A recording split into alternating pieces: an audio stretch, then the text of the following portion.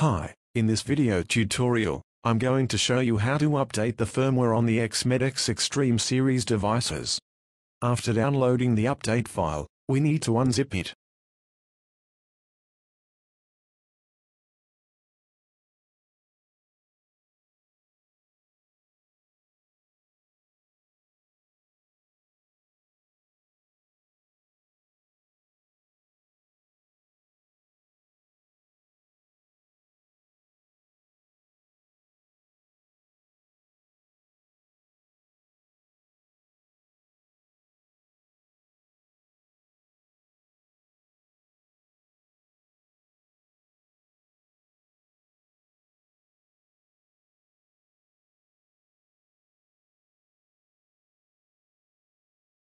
Once the extraction is complete, open the newly generated folder. Inside the folder, there is another zip file which we need to extract.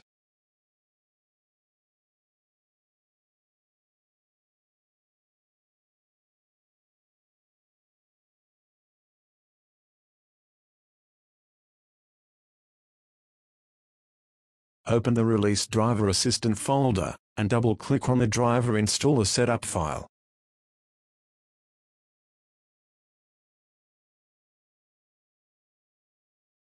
Click on the Install Driver button, and when prompted, click Install.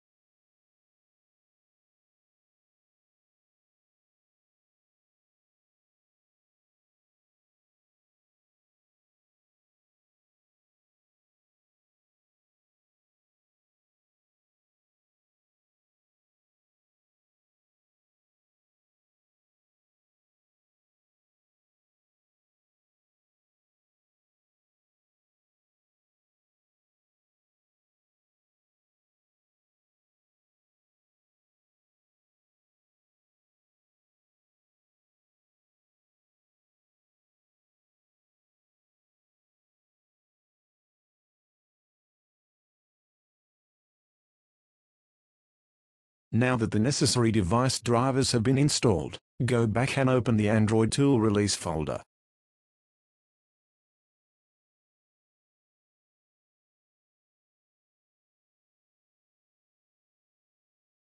Right-click on the Android Tool file, and select Run as Administrator. You will notice that the program says, "No device found," so in this next clip, I will show you how to connect the Xmedex device to your computer. Plug in one side of the supplied USB cable into your computer's USB port, and the other side of the cable into the OTG port of the Xmedex device. Now that we have the OTG cable plugged in, we need to have the power supply nearby, and a small pin on hand. It's crucial that you perform this next step correctly. We need to insert a pin into the recovery port of the device. You will feel a click when inserted correctly. We need to keep the pin clicked into the recovery port, and at the same time, plug in the power supply. At this stage, your computer will make a sound, indicating that a new device has been plugged in. Also, the program will now say, "Found one loader device." You can now remove the pin from the recovery port. Now that the program has found the device, click on the lower Format button, and wait for the process to complete. Once the lower format is complete, click on Run. The device is now being upgraded. Please ensure that you do not remove or disconnect the device from the power supply, or from the OTG cable.